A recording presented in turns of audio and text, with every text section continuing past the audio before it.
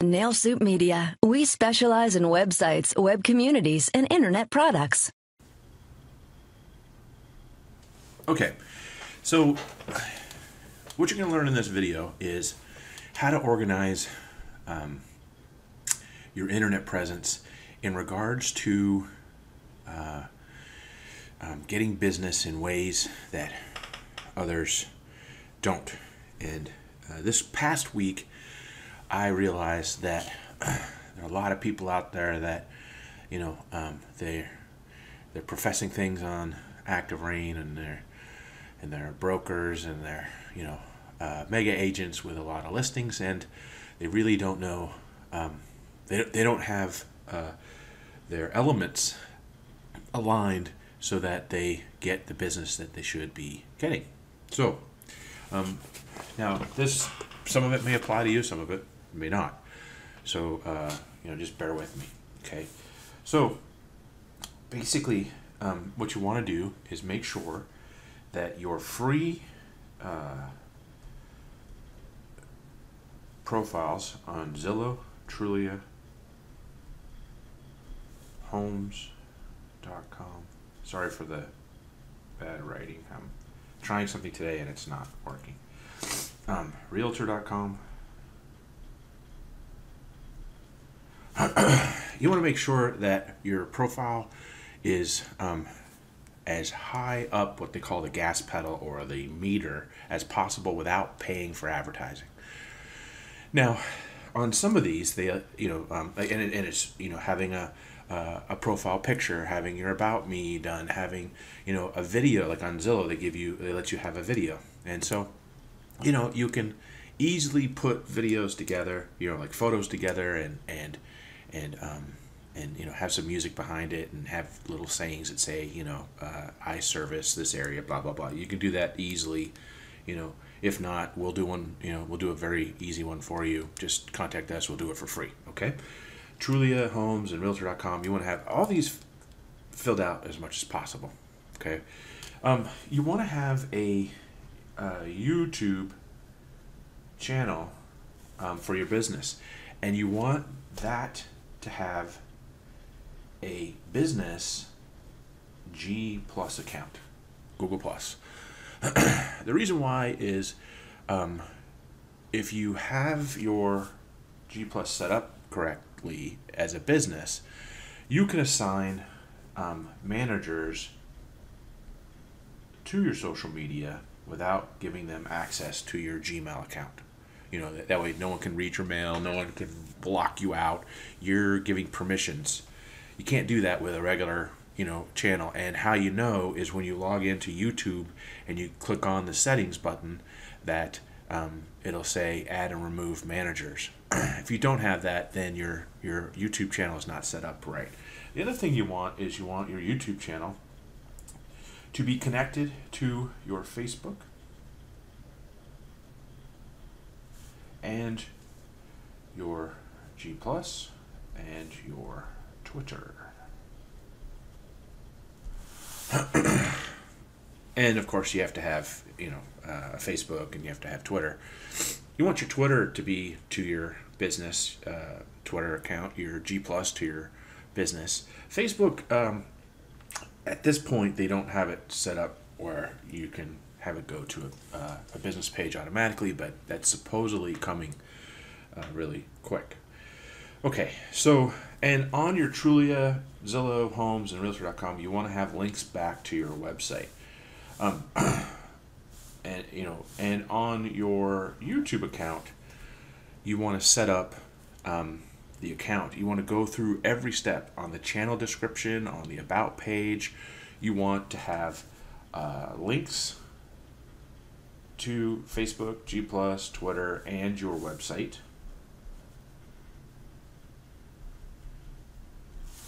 And then you want to create, upload a video, and then create playlists. And the reason why playlists are important is because if let's say your whole area you sell in a certain market, of of Tennessee, you basically have noticed that your sales have been in 5 areas. Well, if you create playlists and then you take, for the city and zip code,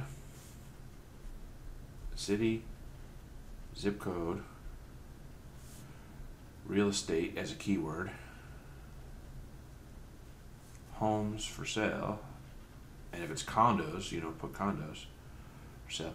You want to call this what it is. It doesn't really matter because like you don't have to worry what the client sees, because this is going to get picked up by the search engines. And in these playlists, you want to put all the properties that you have done, into those playlists. So for the areas, so if you sell in Franklin West in Tennessee, I don't know if that's a real place, but you do that, then you want to have videos. And what's cool is that the one video can go into a bunch of playlists. So the thing that I would do is get a promo video, and it's just a bunch of photos. If this is all pretending that you, and I guess I should say this. There's a thing that I use when I talk to people, that's called 0-0 marketing. And 0-0 marketing means not moving an inch and not spending a penny from where you're at today. Right here. This is you. You look pretty good, huh? You didn't look like that since high school, huh? Anyway, just kidding. Sorry.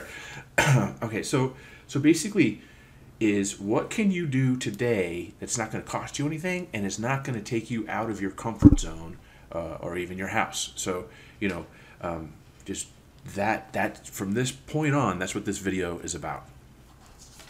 Okay, so now let's get back.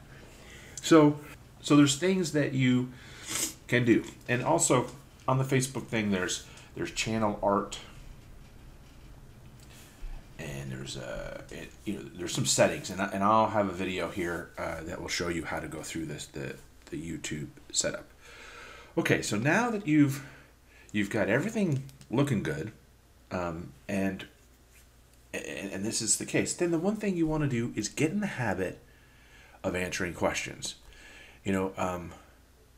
Regardless of how, like whether this is a full-time or a part-time or a part-time that you want to get into a full-time position doing real estate, the questions and answer sections of Zillow, Trulia, and Homes.com can get you to where the phone is ringing. Okay, so that's something that I would say you definitely want to work into. Now, in that recipe, when you are on the internet, whether you're on those sites, whether you're on Yahoo Answers, whether you're on Quorum, wherever you Quora, sorry, wherever you're at, you want to do 3 things. You want to look at everyone's answers, look at the question, and it's okay that some people have told me, everyone's already answered the question and da-da-da-da. Okay, that's all good. I even have a video on why it's a good thing to answer a 2-year-old Zillow question or Trulia question, and you'll make money from it. Reason why is that these questions are asked at the time, and some of the questions, the market's changed. The market today is different than it was a year ago, 2 years ago, 4 years ago. So by going back, looking at everyone's answers, you're at a poker table looking at everyone else's hand and getting to pick the cards you want. And in that, you have an opportunity. You have an opportunity to show your personality, show your abilities. And the 3 things that you should look at when being an online presence is you should show your problem. Wow, I can't write today. Problem solving. You should show your problem-solving abilities or a solution. That you're offering a solution that others didn't write about or do. Okay. The next thing is you want to show your local authority, meaning that, people will say, well, we're moving to the area and we need a certain type of, XYZ kind of situation. And that you're going, well, if you go to Franklin West, you have this, this, and this. If you're considering, Jasper South, you have this, this, and this. So it really depends on blah, blah, blah. So you did both. You gave a dimension to their question. You problem solved and gave a solution.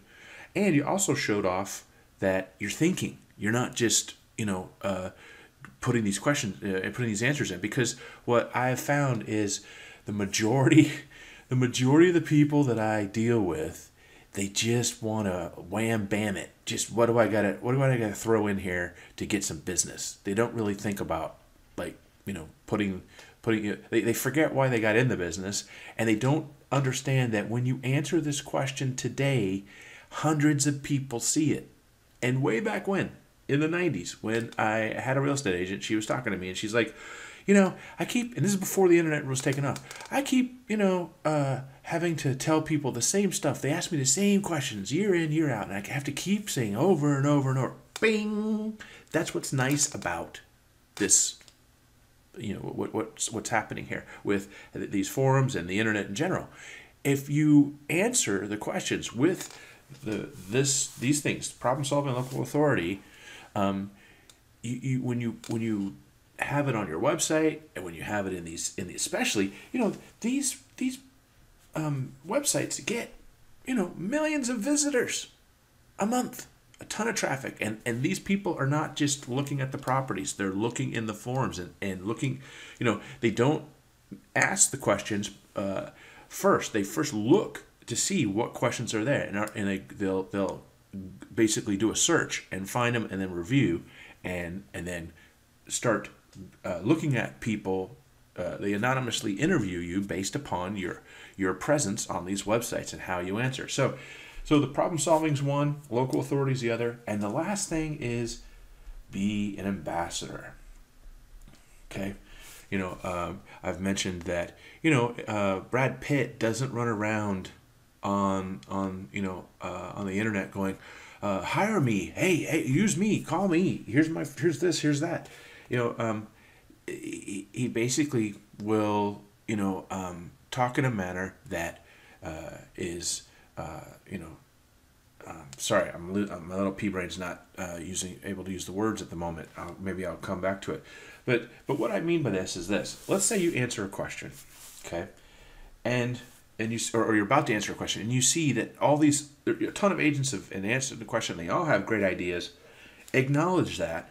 Say, wow, Mr. or Mrs. Customer, a lot of great answers here. Here's something that I'm thinking is that, being problem solving, that your answer has a problem solving, your answer shows the local authority that you're thinking, you're not just, half-assed, wham, bam, thank you, ma'am, what do I got to do to get the prize, kind of thinking. And then at the end, you don't put that, well, here's my email, here's my phone number, here's my bathroom phone number, here's the yacht phone number, here's the helicopter phone number. Hey, have you called me yet? Don't do that, because it is, picture that you have sold over $200 million worth of real estate. How would you answer these questions then? Would you run around going, oh, call me, contact me, here's all the stuff? I see these answers. I see someone's, like, let's say this is their answer, right? On some of them, I see one or two lines as the answer, and the rest as, trying to sell me. Have you used me yet? Have you contacted me? Call me, email me. You don't need to do that. Get rid of that. Make this your answer with a little bit of, if at all, truly allows you to have a link. So, and if you look at some of the videos I've done in the past, you'll see that, that's what you should do. So, trying to wrap this up, this is how you need to set things up. You need to think about this, and I'll have videos for you to look at to get this all set up. So that way, when you're when all of a sudden someone finds you on these websites, that they then start doing research, and wherever they find you, they'll find you, on Twitter, they'll find you on YouTube, and what's really cool is when they Google you. Let's say they found a really good answer and they start Googling you, and they have your name, they put in your phone number, they put in like your business, and they see all the buzz from YouTube, from Twitter, from Zillow, Trulia Homes, all that stuff. That adds value in their anonymous interview of you. They find a great answer that you did on a question that was probably 2 years ago, but your update of it makes you look better. They then start checking you out on that website. They then start checking you out on Google, and then all of a sudden they find some YouTube videos or things like that. That really adds value, and the next place they find you adds value. So now they're like, okay, we da da da da.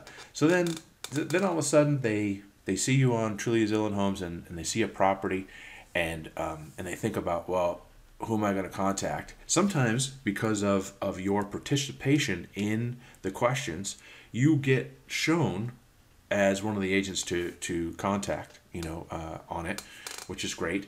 On another, they'll then go back and research, go back to you and see that you've got a review on these sites, and that just helps with getting them to contact you. So I think I'm going to stop. It's 17 minutes. So that's the thought when it comes to why you should set up. The next video will be how to get your listings. If you have listings and you don't have a YouTube account, you are losing a huge SEO benefit and branding benefit because you're allowing virtual tour companies to steal that traffic, and it's time that it's so funny because I just because of something happened this past week, I went and looked at some of the top contributors in Active Rain that are trying to teach other people about the internet, and 8 out of 10 did not have this. And it's just amazing that no one thinks about it. No one thinks about how if you have listings, that's digital equity. Every photo, every video that is created stays with you for the rest of the time. And if you do it right, it will help you with SEO. It'll help you on your branding because people see it as a property that you sold. And just recently, people are talking about getting solds. Everyone, the buzzword is getting solds on your Zillow and Trulia and Realtor account and to show it on your website. Well, we've been saying that with YouTube videos since 2008, and it's a thing where some of our clients have it, and they get business, and they'll tell me, oh, I got a deal from a YouTube video I saw. Really? Or they saw, really? What was? Oh, it was a listing that I had. Yeah, because someone else is like on that street. It's people sell homes on that street, and some are trying to list with you, and some are they typed in and the address and they found the video, and the fact that on the address in Google you've got that thumbnail, and they click on it and they see that, oh, okay, you guys sold this home, and they see the branding, they see the presentation of the video, and they think, wow, okay, let me see, can you tell me about the neighborhood? Can you tell me about this and that? So that's what the next video is going to be, okay?